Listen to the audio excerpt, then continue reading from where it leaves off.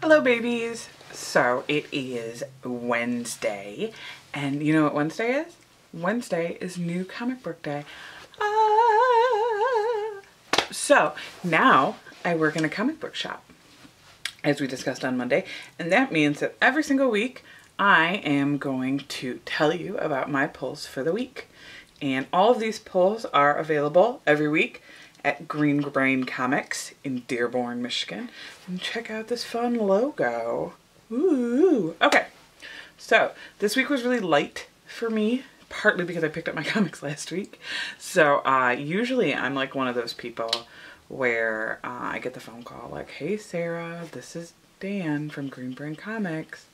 Please come pick up your comics. And I'm like, and then I continue to not pick up my comics for several weeks. So call them the throwing a brick through my window phone calls. And it's good. It's good times.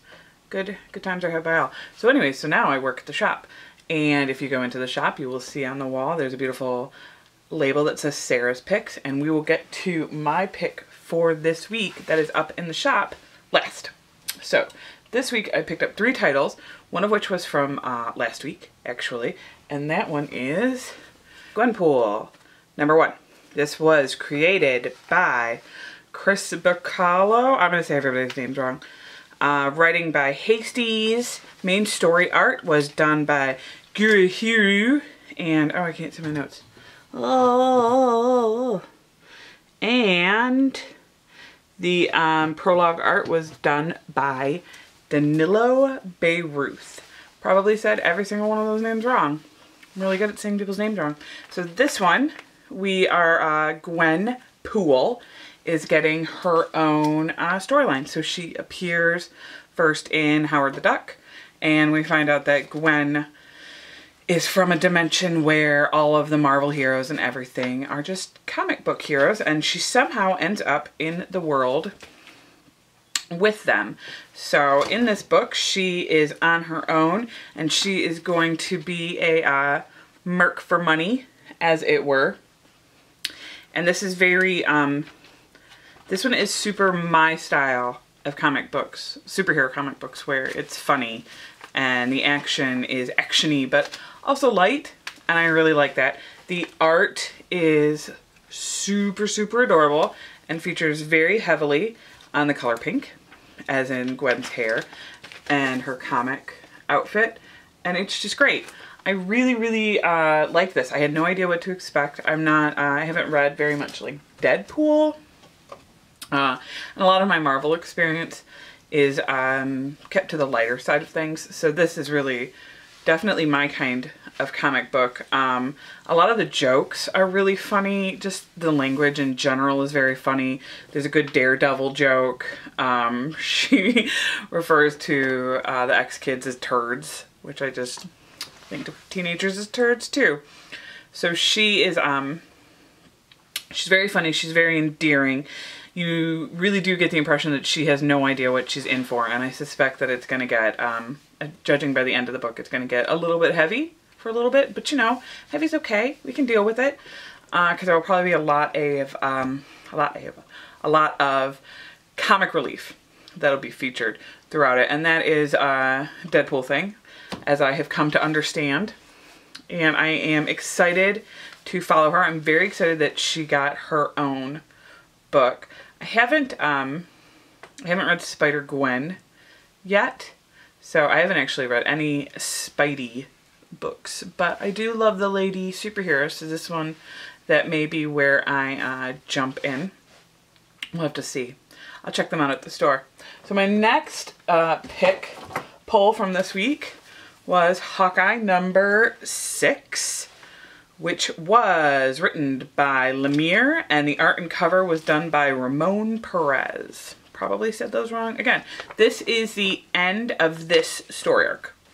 So we get the end of Katie's kind of backstory. First we had the going back in time with Hawkeye and Barney, and now we were kind of going back with how Katie first encountered Hawkeye and decided to become this. We also get kind of the end of the Special Kids, I hope. I really love Hawkeye. Like really, really, really love Hawkeye. And I really have loved all of the books, especially the Fraction Aja one, obviously. And I do really, really like these. I'm never going to stop liking Hawkeye. Are these my favorite ones? But they're really good. It's really interesting to get kind of refreshers on how Hawkeye became Hawkeye and how Katie Hawkeye became Katie Hawkeye.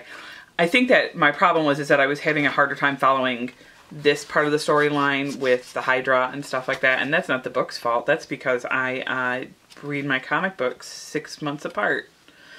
So, and the art is beautiful. If you are a Hawkeye fan, this whole run is now complete, and I imagine will be in trade soonish. So you can pick it up then if you don't want to start from the beginning.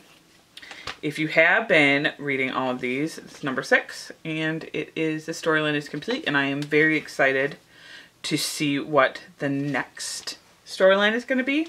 I'm very excited. Okay, so now, third comic of the week. Like I said, it was a really light week for me. And this was also my pick of the week in the store. So, and that is Bee and Puppycat number 11. If you follow me on Instagram, you already know that this was my pick of the week because I posted it.